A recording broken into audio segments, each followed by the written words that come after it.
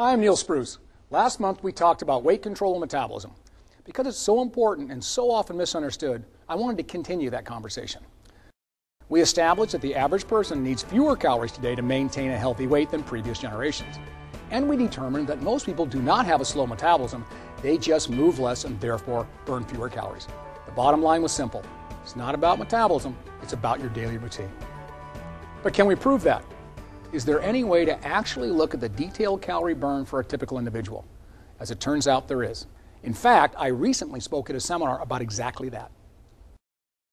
So putting the body bug on two people that were pretty much identical in their job, their weight, so it was apples to apples, we discovered what the real problem truly is, and certainly not the slow metabolism, because we made sure their metabolisms were the same, metabolic rates were the same type of job, office job, and they weighed the same amount of weight. All right, so let's take the first subject. The first one, 180-pound exercise, but struggles to control their weight and believes they have a slow metabolism. But the difference is, if you look here, the calories burned per minute chart, they only move when they have to move. Getting up in the morning here, you see a little spike, driving to work, walking into the office, then getting up finally from their chair at the office to go to the gym and work out real hard. So they're struggling with weight, come back and sit down pretty much the rest of the day as they get into the car. Drive in the car, go to the next venue, get up, you see a little spike and back down. Now let's look at the second one who never struggles with weight, but again, same weight, 180 pounds, non-exerciser, stays lean, and claims they have a fast metabolism. And of course, if you're the other person looking at this person, you think they have a fast metabolism too. Same job, they see them pretty much doing the same everything as far as this goes, but can eat anything they want. This person is moving constantly. Remember, it doesn't go to the gym, no big spike.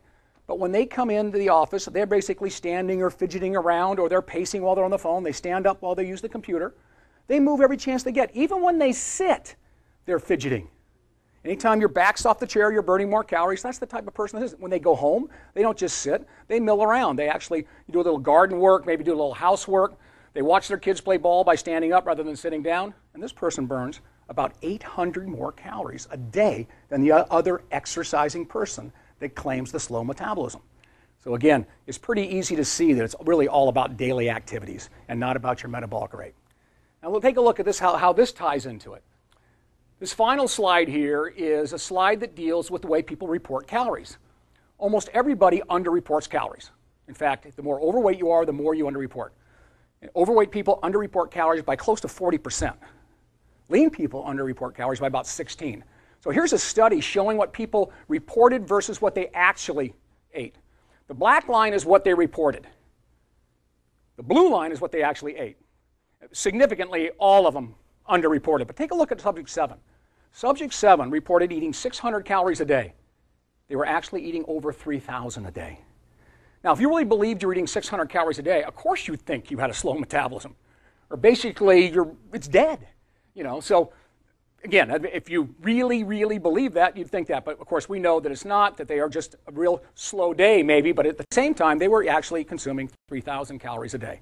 So again, at the end of the day, we eat more than we believe, and we are much less active than we think.